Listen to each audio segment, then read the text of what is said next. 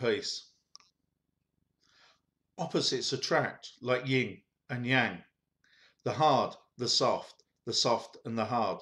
Your war, my peace, in eternal intertwining. Your trigrams created who I am, your fire, my air, your mountain, my lake, your heaven, my earth, your life, my death. Your war was raging long before our battle. Just my peace talks inflamed you. You brought more flame to the fire, took the long way down from higher and higher. My lake engulfed your gaping voids, creating lakes of tranquility through the middle of hostility, a glimmer of hope, a vision of possibilities. You became calm with your own storm,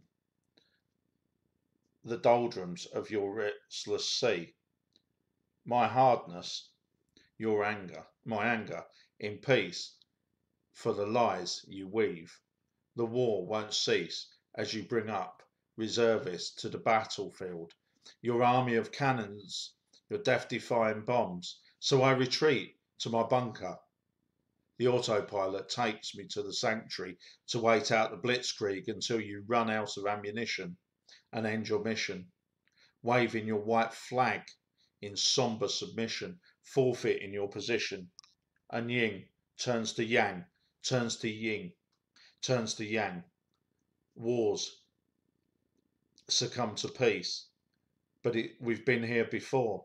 As the circle keeps turning, peace follows war, then peace creates war, and the battle commences once more.